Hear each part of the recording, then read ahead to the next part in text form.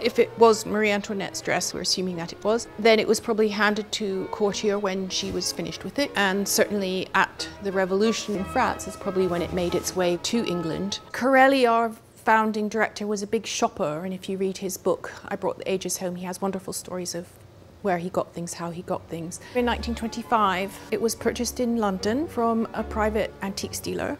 She had these 3 18th century dresses, and this one comes with this provenance of Rose Bertin. She talks about the embroidery. Rose Bertin was a dressmaker to Marie Antoinette. She's sure that he will like it when he sees it, and if he doesn't, there's someone hot on the trail to have it.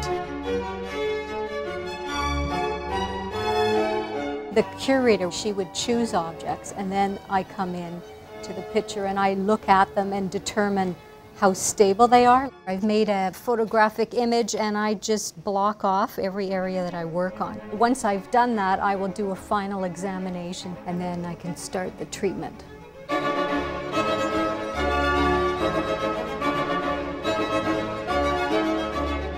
Rose Bertin is this icon of fashion history and is often said in the same breath. She's the first named dressmaker and the founder of haute couture.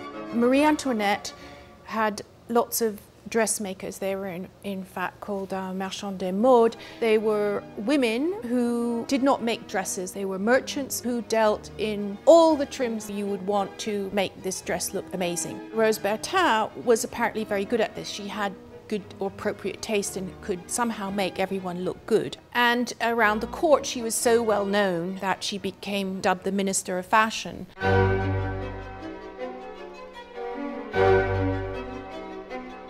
I get the call and I pull it up on the database, and then I will pull it out for the curators to ponder, and they decide whether or not it's going to be used. I am creating a form without interfering with the dress at all, or as little as possible. It's complicated because it's been worn by at least 2 different people. The skirt is fairly soiled. It has a lot of loss. I'm just going to confirm that the fiber is silk, and I'll just have a look at it under the microscope. And what I'm seeing is silk.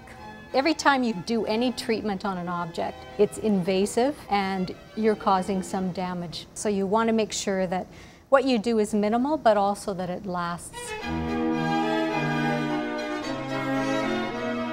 In terms of conservation, the best thing to do is just to let everything stay in the dark. In terms of curation, the best thing to do is to fluff everything up and bring it out. What it represents for this installation is a piece worn by Marie Antoinette, which is 18th century, but in fact the dress has been altered in the 19th century. We're not going to try and undo that. That's part of the history of the object.